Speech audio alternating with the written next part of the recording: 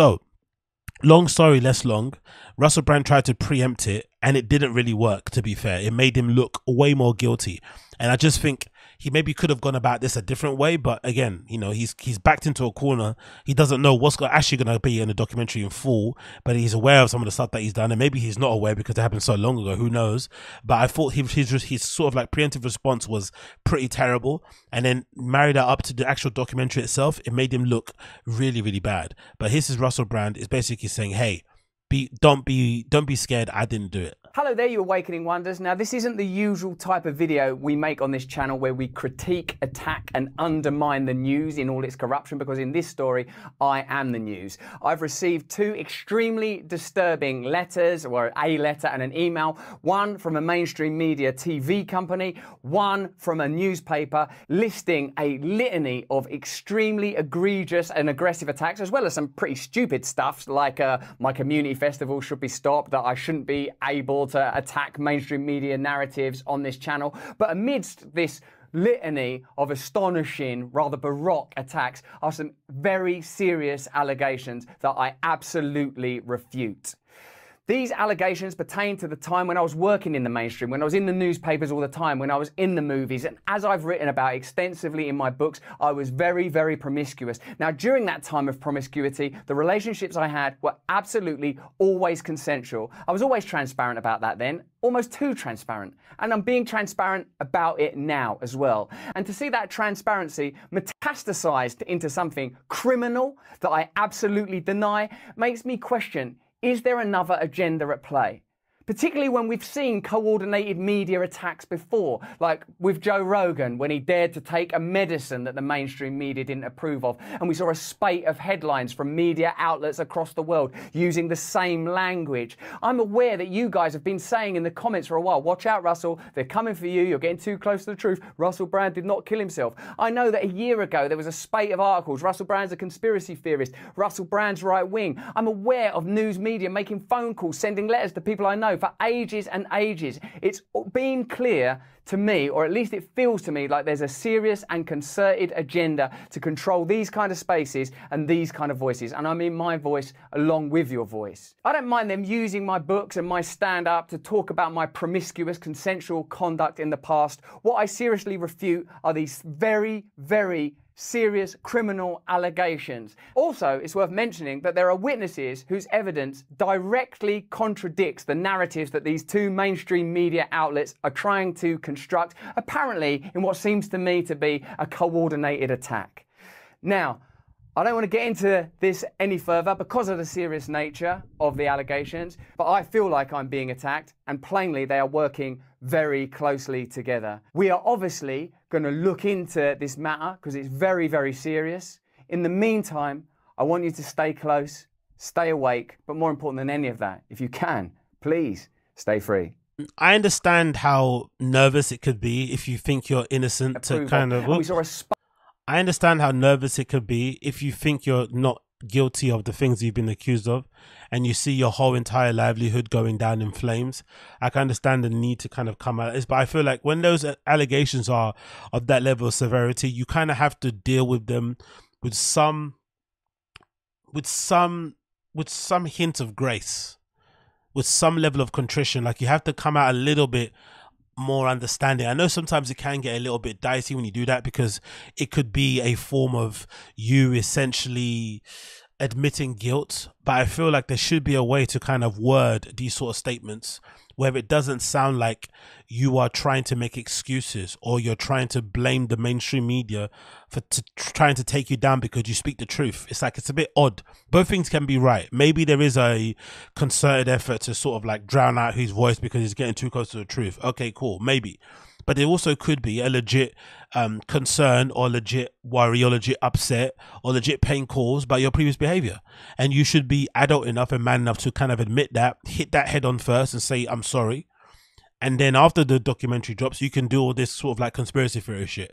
I think that would have been a better kind of course to go about doing this sort of stuff. You drop the first half of the statement, then the other half of the statement when it comes out, say, hey, I feel like this is a concerted effort to kind of, drown me out because of what I'm saying and the truth I'm speaking, and I'm getting too close to the truth, and these mainstream media pundits don't like it, and my platform does X amount of views, which is more than this whole network does. All the stuff that these guys always love to say, you can say that after the fact, but in the moment when people are concerned and worried and whatever it may be, or the fact that it kind of how it makes you look, you probably do owe the people involved an opportunity, or you do owe the people involved just a bit of an apology to kind of at least sound like you're up, you're kind of sorry for the pain that you may have caused in the past, and not try and paint it all as 100% okay consensual relationships and interactions, because obviously they weren't.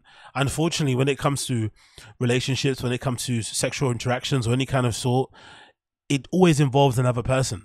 So in that case, there is no real certainty in your mind, unless that person tells you directly, right, that it's always 100% fine. The other person may have issues with it. Maybe they might not bring it up to you, but their issues and their feelings are valid. Just because you don't feel that way doesn't mean it kind of invalidates what they're feeling. And depending on what's happened, if they feel like they're owed an apology, it's up to you to decide if you want to give them an apology, but they're probably, they're probably right to feel like they do. Then I want to talk about the trailer that kind of speaks about a little bit of the documentary. It's I wouldn't really call it a trailer because it's flipping 9 minutes long, but at least gives an overview of what you could kind of lead to expect in this whole Dispatches documentary Channel 4. If you can find it online, if you're some of my international listeners, please try and find it. I'm sure somebody will end up uploading onto YouTube. If not, then this trailer or this little clip gives you a brief idea of what they're kind of speaking about in the documentary, and then I'll go into reading the article from the Times that kind of breaks it down a bit more. I like to have it off, right? As sort of, thanks. Yeah, why not? Yeah, let's cheer the idea of sex. Sex, the love of it, the dogged, unashamed pursuit of it, Russell Brand's thing. I'm really crap at this, aren't I? You're lovely, you're fine. Just go with it. Don't try and fight it. I have to say that every day. The core of his act, an act which made him one of Britain's best-known comedians and actors. What I do is I make absolutely sure that it is a woman, then go for it. It saw him become the host of Channel 4's Big Brother spin-off. Welcome to Big Brother's E-Forum. One of the stars of BBC Radio. It even took him to Hollywood. Now tonight, off stage, it sees him accused of rape, sexual assault, controlling and abusive behaviour, uncovered in a major investigation by Channel 4 Dispatches, The Times and The Sunday Times. The real issue he has here, I think, aside, the real issue, no one wants to be accused of what he's been accused of, but I think the really one thing that's going to hurt is the rape. The controlling and abusive behavior, I think you'd be an absolute ignoramus to think someone like a Russell Brand is a good boyfriend, is a catch. It's not likely, right? The only kind of experience that we've probably had of him being a catch or being seen as a prize from the outside looking in was maybe his marriage to Katy Perry, right? And they kind of broke up on weird terms. I think there's a documentary actually of her. I think it's part of her tour. It's a brutal clip where she's in the changing room and she gets a text from Russell basically saying he wants to divorce her. Which is flipping crazy, and she films the whole entire thing, and she's 1 minute crying and sobbing that her marriage is ending, and next minute she has to go on stage and perform to this sold out crowd who has no idea what's going on in the background. And that's the only time I remember it kind of seeming like the woman was more caught up about leaving. Like it was never really intimated that he was a creep back then. She just seemed heartbroken to lose her partner or her husband at that time. So the one thing that's going to hurt him more, I think, is a rape, because everybody knows he's been a douchebag, he's been a creep, he's not going to be a good boyfriend. He is what kind of he is, whatever it may be. He's kind of like, Andrew Tate before Andrew Tate. But the rape is going to be the one that's really going to hurt, because that's going to really make you look wild. Because once, it's hard to imagine somebody just raping somebody one time. People are going to start looking into it more, trying to find out more details and maybe uncovering more people. And I'm sure these documentaries or these pieces, they have a tendency to kind of give other victims, the courage to come out. So there's going to be other people coming out. There might be people clout chasing or just coming out because they want to be part of the conversation. But either way, it's going to make it worse. That one sort of like alarm bell, like, hold on, he raped somebody. You're like, oof. Because even the stuff about him allegedly being in a relationship with a girl who's 16, it's happened to rock stars and people that kind of have that kind of image. Have been doing that since forever. Do you know what I mean? You don't want to read some of the books on some of our kind of legendary rock stars to see the kind of girls that they were dating back in the day, even stand-up comedians. It's a thing that happened and that people kind of let slide even back then and don't really talk about too much now for whatever reason. The 16 and the flipping being a bad boyfriend thing, he could probably skirt away from that. But rape, oof, it's going to be a tough year for you, bro. He's grabbing at my underwear, pulling it to the side. I'm telling him to get off me, and he won't get off. Like holding me up against the wall, pushing himself in me. It's based on the testimony of 5 women who agreed to share their stories. Actors have been used in some cases, and in others, voices have been changed. The allegations are from the early noughties until 2013. Brand's risque stand-up routine, a huge success on the comedy circuit, he then got his big break on television, joining Channel 4's Big Brother spin-off show. Why, hello there! The programme was a huge moneymaker for production company Endemol and critical to the channel's existence. Series 5 generating £45 million in advertising revenue alone. Brand... You see, that's a thing. That's a little bit of a weird thing to kind of see happening in real time, right? They're saying it's allegations from the noughts, the late 90s to the early 2000s, so 2013. So the question needs to be said, should you be exposing and revealing somebody's very checkered and very, very heinous past if they've made amends, if they try to kind of correct course? Because so far he's married, right? He's got kids. He's kind of gone down a whole completely different path. He's not part of the mainstream media anymore. He's doing his own YouTube podcast thing. I think he's even on Rumble or something. So he's on the proper fringes of content creation, right? I don't think he gets promoted on the algorithm, probably not because of the stuff he speaks about. So he's really kind of minding his own business. Maybe that doesn't mean he's changed as a person. He maybe still is raping and, molesting people, not molesting people, raping and harassing people and whatever, being a fiend that he was before. But all indications points to him being somewhat of a changed man, because I remember that's the thing that I kind of liked when I heard him on the Joe Rogan Experience many years ago. I think it might have been 2016 or something, one of his first appearances, and he was really good on there, right? When he first started coming about this whole, like, what was it? Russell Brand 5.0, because he's had many chances, right? This is the one thing I think actually in the documentary that kind of pissed me off. I was like, you know what? That whole white privilege thing, especially in media, it's true, man. It's real.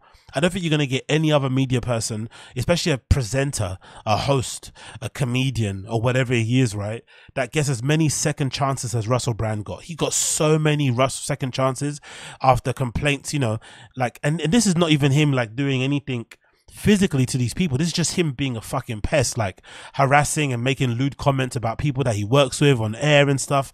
And for most people, you'd get fired on the spot. Like, he just got chance after chance after chance after chance. So whatever.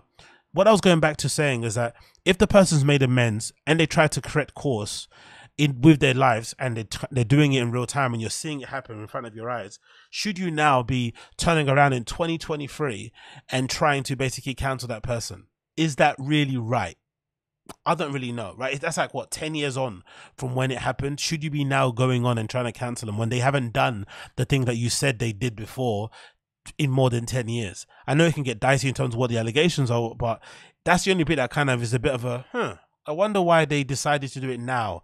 And if you listen to this clip even more, you'll see that, I think they even mentioned this, that once you watch the documentary, you'll witness that it wasn't just him being a monster, which he clearly is. I think that's something I've said before about the Harvey Weinstein documentaries and stuff when they came out. The thing that hurt the most watching those documentaries for the victims was the amount of people who turned a blind eye to what was happening, because you have so many people online now who are using the whole, it's a well-kept secret as a way to kind of flex that they're part of the industry, that this stuff was happening, that Russell Brand was a menace behind the scenes.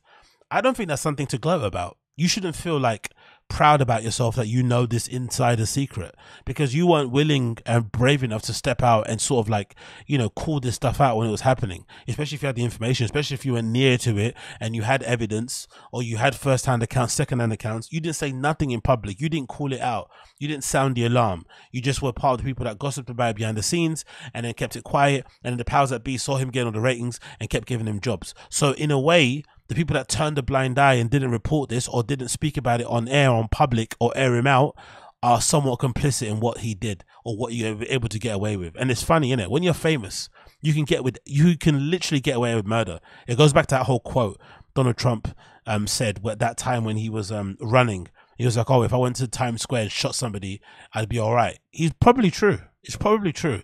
It's a bit of a wild statement to make, but it's probably true. His sycophants, his celebrity, his fame, his money, it would probably, you know, get him to a point where he might get off on that being manslaughter or self-defense or a misdemeanor, or probably won't spend a day in jail. That's how crazy it gets for celebrities. And became the star of the spin-off debate show, Big Brother's E-Forum. Within weeks of starting the job, Brand was focusing his attention on a new young runner. It was only one of my first jobs. I was a runner. There was a real sense for me of being the baby and wanting to make an impression on everybody.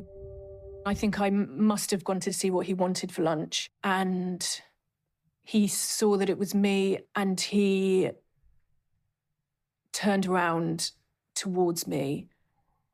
I wasn't incredibly close to him, but I saw that he had his penis out of his shorts or trousers, and it was in his hands. I wasn't going to tell anyone what he'd done because I didn't want to lose my job.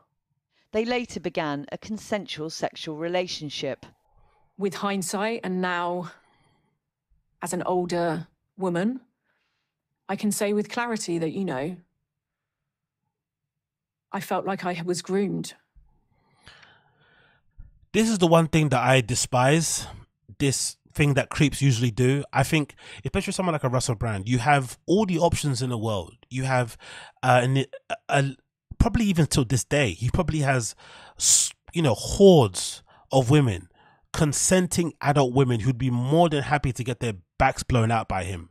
More than happy to have him shove his fucking cock down their throats and make them gag. More than happy to have them bent over the back of a bin somewhere, banging them in an alleyway.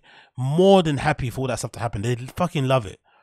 Why then go cross the line and start to abuse your crew members and stuff, or people within your team? I've never understood that. That's the thing that always kind of got on my nerves, because I remember hearing that same thing about Harvey Weinstein, him kind of basically abusing cleaners and maids and all this stuff. It's like, bro, you can't, it's not enough being a monster to people you work with in the industry, like your colleagues, people who are trying to get up that greasy entertainment ladder, and you do some dicey things. You try to exchange, you know, sexual favors for career, you know, progression, which is awful. But, you know, you're two consenting adults and you try to do that. All right, whatever. It's gross. It's disgusting. And you should still be in jail for it because you're an animal.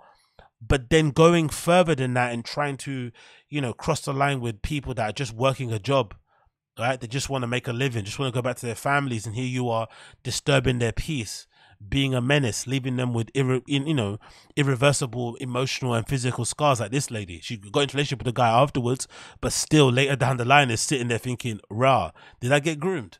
I kind of regret what happened here. Do you know what I mean? This is the pain you're leaving these people with, because they're not stars. They're not fucking, you know, they don't want to be celebrities and shit. They just work a fucking job. And you know, basically influence and impact their lives like this and leave them with these scars, leave them to pick up this baggage. And then you just kind of swan off into the flipping sunset and go and live your life. That's the thing that kind of really irks me the most when I see these sort of things. Like, keep your scum shit to the people involved in your scum industry, but don't let it touch people that are just trying to work a job.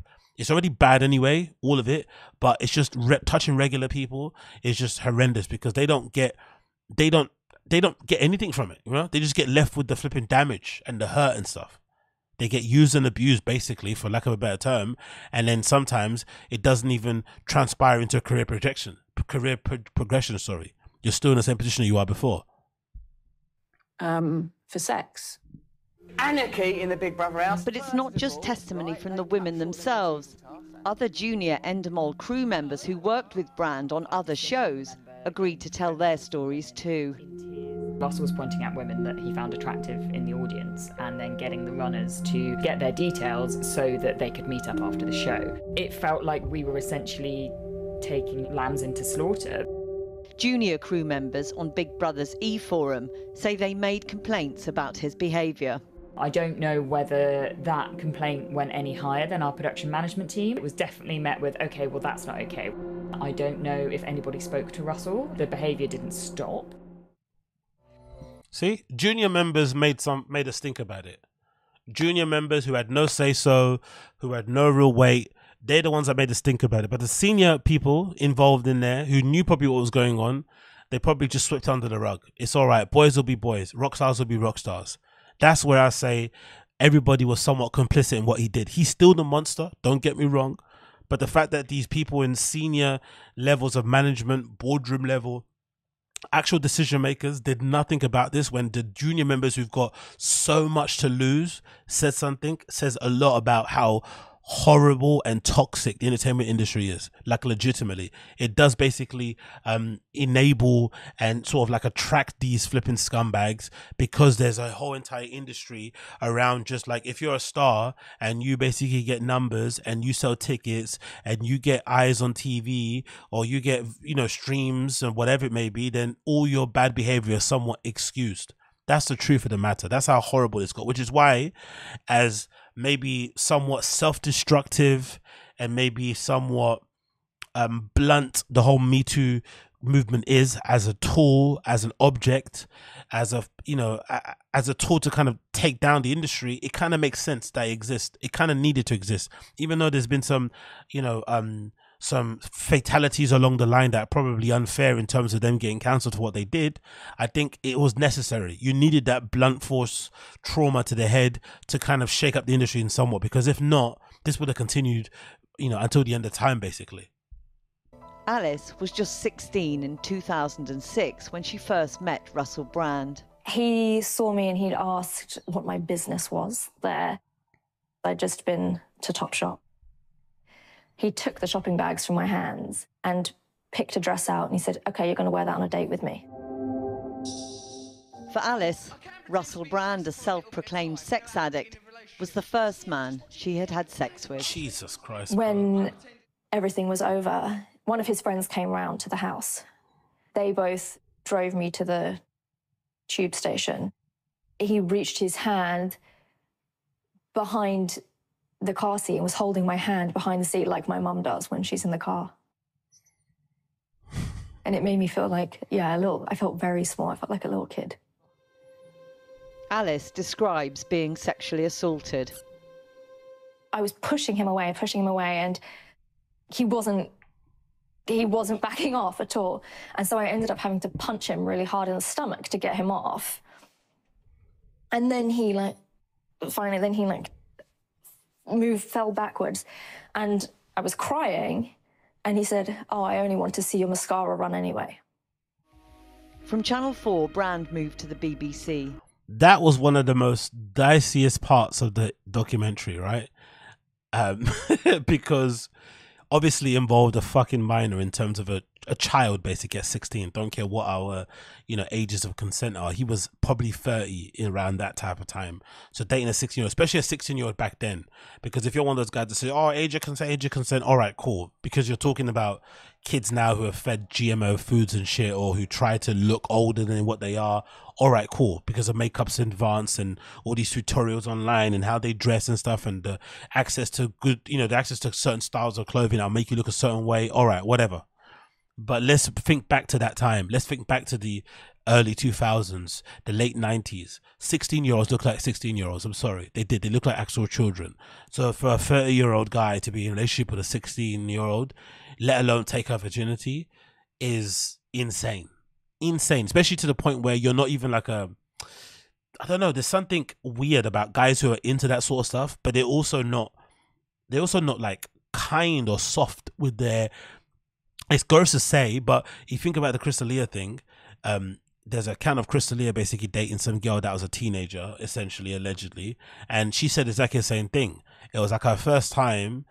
She's a child, and he doesn't even deal with her with any sort of like subtlety, right? There is no sort of like kindness or loving or like just attention to it's just like rough and grown and aggressive and fast. And it's just like, bro, like, if you're gonna be into this, at least be a gentleman about it. At least try and show them a good time, you know, whatever it is. I don't know what you're trying to do there, but it's just the almost brutality of it is what kind of makes it really kind of stomach turning. And obviously the fact that she's fucking 16 years of age. But you also need to say, where were the parents in all of this? Where were this girl's parents that they let her go and meet up with a 30-year-old man? Because you'd imagine a girl at that age, even if she's got best friends, you'd imagine somehow the parents would know that she's dating somebody, and they probably would get back to them that she's dating maybe an older guy. And the fact that these parents kind of let it pass, let it slide, is really, really egregious. That's the thing that really stands out to us. You know, the elder ladies who had kind of a career to kind of look after, that gets kind of questionable, and it's hard to kind of, you know, draw some lines on what's right or wrong. But I think for the parents of this 16-year-old, they should look at themselves in the mirror with a lot of shame that they allowed their daughter to kind of be swept away by Russell Brand during the heights of his flipping, you know, celebrity, knowing what he was like, seeing what he kind of speaks about on TV, his attitude, the way he moves, all that stuff, right? Allowing yourself to be around someone like that is really, really egregious. Bringing his controversial, no-holds-barred broadcasting style to Radio 2. In 2008, Brand was forced to quit over an inappropriate prank call, but he was ready to take advantage of new opportunities in Hollywood. Nadia met Brand at a party and subsequently had consensual sex with him. On another occasion, she alleges, he raped her. I was out late and he happened to call me and say, I've had a really bad day, please come over. And at first I said, no, I'm not going, it's late. And he's like, please come, just come and cuddle with me. So then I gave in and I'm like, okay. He pushed me up against the wall. I'm like, what are you doing? And he's like, I have a friend here and I want you to come into the bedroom. I'm like, no, that's not happening. We're not doing that. And I tried to get away from him. And at this point, he's grabbing at my underwear, pulling it to the side. I'm telling him to get off me and he won't get off. And he has that glazed look in his eye again. I was very distraught, trying to get out of the house with him being so much taller than me, like holding me up against the wall, pushing himself in me. I couldn't move. That same day, Nadia went to a local rape treatment centre to report what had happened.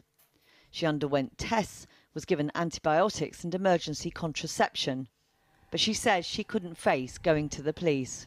When I went in for one of my first therapy sessions, I literally couldn't say the word rape. I had to keep saying sexually assaulted, but by the end of it, I was like, oh my God, he raped me. That's where he's fucked, in my opinion.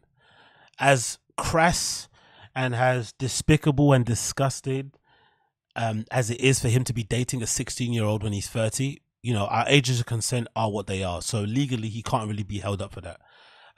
Even though her account wasn't great either, right? Like there's an account of her basically saying he forced his piece down her throat when she didn't want it and stuff, like just mad shit, right? So he still comes out of it looking like a monster. But the one that's really going to do some damage to him reputationally wise, and something that people should kind of look at a bit deeply and kind of think about a lot, especially if you're somebody sort of defending him, is the rape charge or the rape accusation. Because I don't think most regular dudes who are sexually active have rape allegations to their names. They may have occasions where they haven't been the best boyfriend. They've been maybe emotionally abusive, manipulative. They haven't really been the most caring or loving people, not attentive, false promises, all those things, right? They're not, you know, you're not gonna get anywhere if you try and say those things are anywhere near the level of severity that rape is, right? But they're obviously douchebag things, which you should be aware of. Like, I don't know, most women who have sense should think if a guy's out there hooking up with loads of women, he probably 9 times out of 10 is going to be a douchebag. It's just the nature of the game. If you're going to be out there, you know, slanging dick and doing what you're doing, as Brendan says, right? But the rape thing is a heavy allegation, especially concerning somebody who you already previously had dated or had a consensual sexual relationship with. They're accusing you now of rape because they know the difference between having sex with you when they want to have sex with you and having sex with you when they don't want to have sex with you. So if anything, their account of this interaction should be way more believable than anybody else's, really, because they know you intimately. And the fact that this is a second woman that said the whole glazed look over her eye, because if you haven't watched the full documentary, there's another woman too who had a similar interaction with Russell. I think he did the whole thing that whole creeps do, where it's take off your trousers and run around or chase after the woman naked. It's sort of like a textbook creep thing. And she even said something along the lines of, oh, yeah, this glazed look over his face, like he was just turning into some monster, like he wasn't seeing me as a person. And she had to kind of keep reminding him, I'm who I am, whatever her name is. And then he kind of suddenly snapped out of it and stopped. But those accounts from two different people saying there's two similar phrases of, hey, glazed look over his eye, and then this person in detail recounting what happened in the rape, and then obviously having an account of you going to a rape center to go get treated and get some contraception and whatnot. That is, for me, already a very dicey place to come from. And the really annoying, or the really sort of like harmful thing for Russell is that I don't think, again, I haven't listened to his content too much because I felt like there was a period where he sort of like went off the reservation. He sort of had like a Jordan Peterson moment where he just started to get a bit insufferable. I stopped listening to him. Like Jordan Peterson had a moment where he was somewhat enjoyable to listen to, right? Some of the Bible stories, just some of the accounts of, or some of the speeches around taking personal responsibility and all these sort of things. Although they should be obvious, when you're a dude sort of like losing your way, they are quite helpful, and they did kind of help me at the time. But then there was a point where even before I even knew he's got, you know, hooked on flipping benzos, he just went off the reservation. And I feel like Russell Brand had the same thing, so I'm not really sure what he talks about nowadays. But I would imagine he probably hasn't spoken in detail about how crazy he was back in the day. He probably doesn't want to speak about it because he doesn't want people to, you know, think about him in that way anymore and just look at him being the Yogi, Gandhi type of guy he is now. But I think what's really hurt him is he never really spoke about it. He never really spoke openly about that sort of stuff post it happening, or him being this new person that he is. So it kind of always looked like he was maybe hiding something. And now that all this stuff has come out, and you then try to preempt it by putting out that rambly 2.5 minutes video where you try to make it seem like it was a big, you know, concerted effort by the mainstream media to take you down because you're this crazy truth teller. And then the accusations come out that you've been accused of rape, and this account seems to be kind of legit. It's not looking good for you, bruv. It's not looking good for you.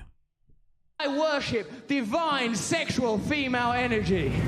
Yes, thanks. I'm saying that not only because it's true, but also because it's nearly the end of the show now. And I know if I say stuff like that about women and divine sexual energy at the end of the evening, there's no way I ain't getting laid after the show tonight. Dispatches put a Freedom of Information request to Channel 4, asking how many complaints it had received about Russell Brand. But Channel 4 refused to release the information, saying they were under no legal obligation to do so. The programme asked the BBC if complaints had been received. They too declined to answer, citing data protection laws. Then I'll read a little bit about the article here, courtesy of Times, that kind of speaks a little bit about it also. This is courtesy of the Times. It says as follows: Russell Brand accused of rape, sexual assaults and abuse. It's obviously got a very sinister leading picture there that's been shown everywhere. But this basically came out, I think, on the Saturday before the documentary came out. And it kind of essentially broke the internet on my side of social media, especially in the UK, because a lot of people had been sort of like, you know, debating about who it could be when the first initial rumors came out. People just guessed correctly it was Russell Brand, but when it did come out the story, it kind of, you know, obviously was there in black and white. So the Times article says as follows: The comedian and actor Russell Brand has been accused of rape, sexual assaults and emotional abuse during a 7-year period at the height of his fame. 4 women have alleged sexual assaults between 2006 and 2013 while he was a presenter on BBC Radio 2 and Channel 4 and then an actor in Hollywood films. Others have made a range of accusations about Brand's controlling, abusive and predatory behaviour. Brand denied allegations and said his relationship had all been consensual. The findings come after a joint investigation by the Sunday Times, the Times and Channel 4 dispatches. One woman alleges that the Brand raped her against a wall in a Los Angeles home. She was treated at a rape crisis centre on the same day, according to her medical records. Text messages show in the hours that leaving the house, she told Brand that she had been scared by him and felt taken advantage of, adding, "When a girl says no, it means no." Brand replied saying he's very sorry. A second woman alleges that Brand assaulted her when he was 31 and she was 16 and still at school. She said that he referred to her as the child during an emotionally abusive and controlling relationship that lasted for about 3 months, and Brand once forced his penis down her throat, making her choke. She says that she tried to push him off and he said he had to punch him. She said she had to punch him in the stomach to make him stop. A third woman claims that he sexually assaulted her while she was working with him in Los Angeles and that he threatened to take legal action if she told anyone else about her allegations. The fourth described being sexually assaulted by Brand and him being physically and emotionally abusive all towards her. All said they all felt ready to talk only after being approached by reporters. Several said that they felt compelled to do so given Brand's newfound prominence on online wellness influencer with millions of followers on YouTube and other sites. That's the thing that's a bit sketchy, isn't it? The only way to explain why the journalists are the ones that are pushing this story, not the victims, would be that in the UK we have this thing called super injunctions, where essentially you can silence the media and the press from reporting on a crime or something heinous that you've done. You could basically silence them because maybe they haven't got all bits of the evidence. There's nothing to prove you've done it. I don't know, but it's a really dubious thing we have here in the country anyway. And I guess these things only last, they have a term time, right? Or duration that they sort of last. And there's a theory out there that these super injunctions all ran out at the same time. And that's why these reporters and these journalists went out to hit their story, because they knew, when you think about what happened with Harvey Weinstein and you think about the other big viral Me Too cancellation sort of stories, they know that even though this is good for the victims, it's also good for them. Clicks, engagement, views and stuff is through the roof. I'm sure this Dispatches documentary about Russell Brand probably got the most views of any program ever on Channel 4, right? Channel 4 is it's a dead channel for the most part. There's not a lot of really good things on there that I can think of. So those things are going to probably add that to give them more incentive to go ahead with the story, even though they're going to paint it as like we're here for the victims. You're going to think it's going to be somewhat self-serving, but it's obviously done for a good cause. People don't really pay more attention to it. But this last line sounds a bit sinister and a bit weird. I think that's why I mentioned before. It's like, if somebody has made amends with their actions, because again, I don't know if Russell Brand's ever come out and said anything directly about his time being a Lothario PUA wannabe type looking guy. I don't know if he's ever said that, or if he just kind of let his lifestyle and his change of lifestyle and his new perspective on the world be the thing that kind of speaks for him. But if he has made amends and he's tried to course correct and he's tried to be a better person, should you now, 13 or 10 years after the fact, come out and say, hey, this happened to me before? Like, what is your incentive there? If the person's tried to, is tried to make amends, they've tried to be a better person, is no one allowed forgiveness, or should you just be always punished for your past crimes? Or maybe the fact that he didn't get punished for past crimes is why they're saying it now. I don't really know, That's the only thing that's a bit of a, makes me feel a little bit away when I read this sort of article. But the rest of it, the rape, it's basically, he's done, isn't it? It kind of is what it is. But no, actually he's not done. He's not done. He's got a YouTube fan base. I keep forgetting that. In this era of cancel culture, or of Me Too, we've now seen that apart from cancel culture and Me Too not really affecting people who already got privilege, wealth and whatever it may be, I think we've also seen that if you're somebody that's built your own audience, I think for the most part, your audience probably knows you more than you know yourself. So they're willing to put up with your fuck shit because they enjoy your content. And most likely, unless it's something really egregious, they're not going to jump ship. And I think a really simple explanation for it could be that there's not a lot of good content out there that you personally like. I don't think a lot of us watch many different content creators. We may watch different clips, but we're not watching loads of different people. There's people that we trust with our time. Our time is valuable. Our time is precious. So when you trust somebody with your time it's very hard for you to then end up not trusting them with your time. So if they do some fuck shit, you're still going to be there for them. And in nowadays, in this era of content creation or putting yourself out there on social and shit, most fans know who you are anyway, so they're okay with your fuck shit. And most fans just are fans of you. They don't care about that shit. They just don't care. We've already seen it with Chris D'Elia. I think everybody thought after this article, after this documentary, after this woman coming out as interview, that'll be it, that'll be it. And we've seen, not really. He definitely has lost some fans, but he's still got a decent enough fan base to tour, to have a successful podcast, to sell merch, all those things to exist. He might not be able to ever go back into Hollywood, but in terms of, you know, requiring you to go work at fucking Tesco's, that doesn't exist anymore. There's no such thing, especially if you have your own fan base. So I think Russell's perfectly fine. Even if it comes out there's more accounts of him raping people, I think there is going to be a certain segment of his fan base who are definitely going to buy into the idea that he's being targeted by the mainstream media anyway. And there's going to be some who just don't believe that he would do what they're accusing him of. It continues, says the others have accused him of physical and emotional abuse, sexual harassment and bullying. Most of the women who do not know each other have chosen to remain anonymous. Others, over the past few years, reporters have interviewed hundreds of sources who knew or worked with Brand, ex-girlfriends and their families, comedians and other celebrities, people who worked with him on radio and TV and senior stuff at the BBC and Channel 4 and other media organizations.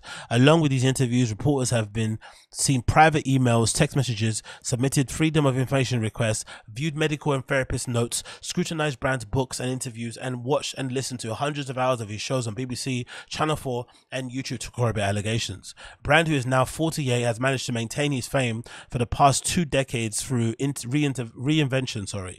First as a stand-up comedian, known for his debauchery, before becoming a primetime Channel 4 host, a BBC radio star, Hollywood actor, and most recently a wellness guru and an anti-establishment influencer with millions of followers online. Throughout his career, Brand's material has acknowledged his sex addiction, and he's often publicly joked about his predatory behavior and sex life. So he's basically admitted it in the past, and he's admitted it now. So again, it's like, you know, again, without the rape allegations, he probably will be fine, but with the rape allegations, it makes all this stuff null and void. But we continue. There were rumors of more sinister behavior said to be discussed as an open secret by senior TV and radio executives and among male comedians who warned each other of his behavior. Female comedian who warned each other about his behavior, but the women involved previously felt unable to speak out. Their stories, now told publicly for the first time, shine a light on Brand's mistreatment of women behind closed doors and on the industry's. Their stories, now told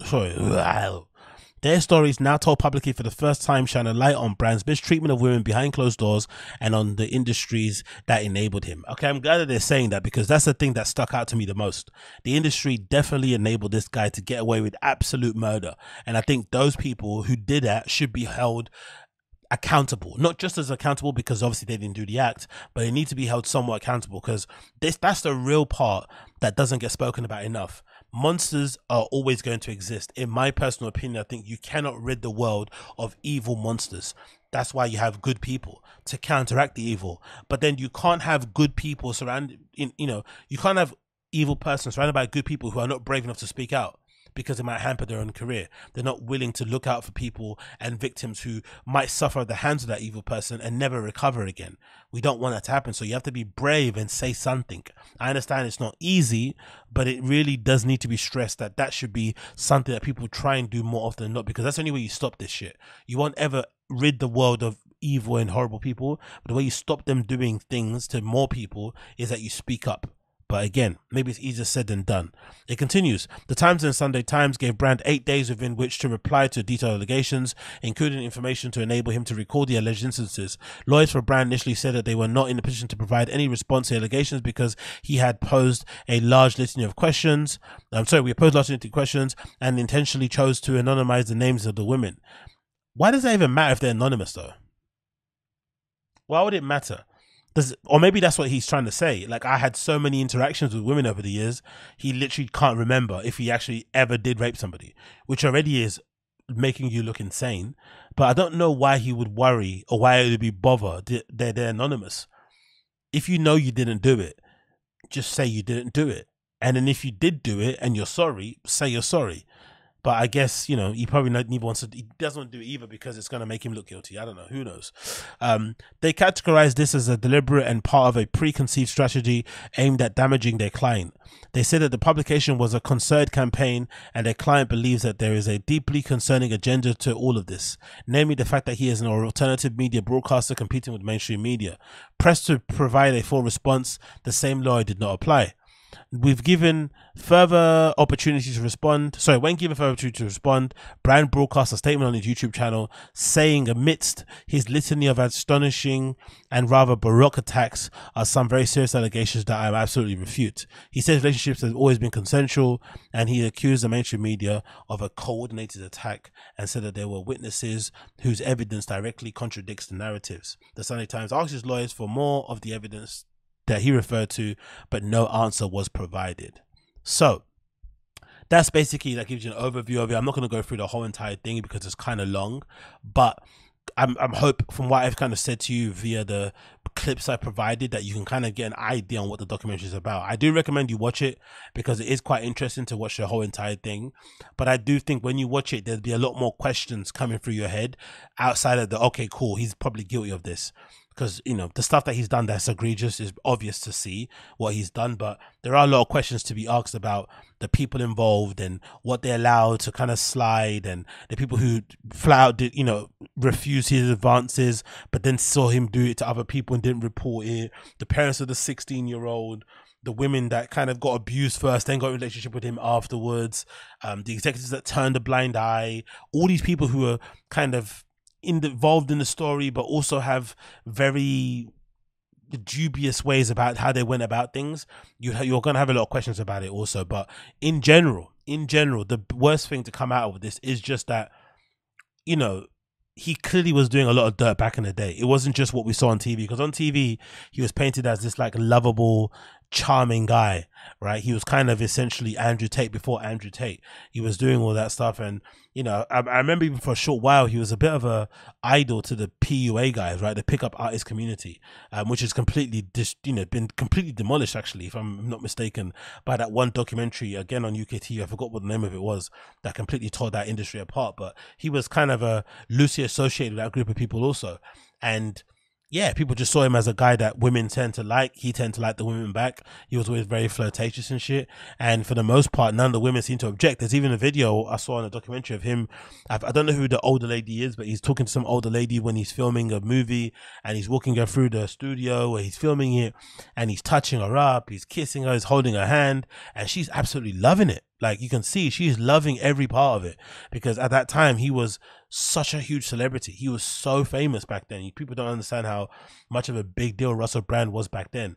And, you know, it didn't work out for him in the end. Now we probably know why, but a lot of women were willing and able, and able and willing, whatever that term is, to, you know, drop their panties for Russell. And that's the thing that really is concerning or weird about this whole thing, is like he had all these hordes of older ladies who would have gladly taken him up on his offer, and that wasn't enough. He had to go to crew members, he had to go to teenagers, he had to do it to people that didn't want it. Like, that's the thing that really is like, fuck man, you're a bit of a bad dude then, isn't it? Right? You're a bit of a bad dude